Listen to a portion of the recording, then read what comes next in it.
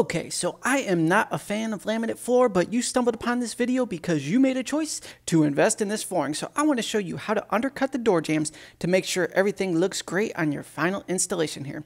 So we're going to go ahead and take a laminate plank. I'm going to go ahead and take my multi-tool saw.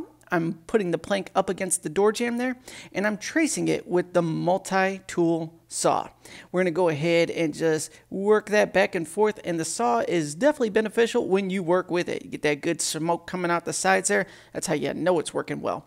And if you want a recommendation on saws, I recommend you buy the most economical one if you're the DIY type. Don't overspend. Not necessary.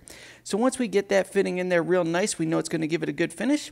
We're going to take our screwdriver and remove the little door stopper on this pocket door here.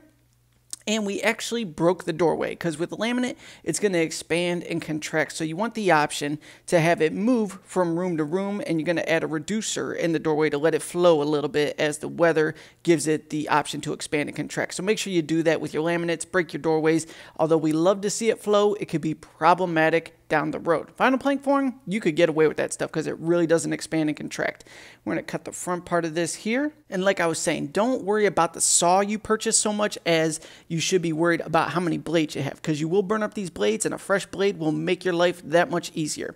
So once you cut through that there, you're going to line up your plank, make sure it fits under evenly at all sides, and then you could shape it out and get ready for this actual installation.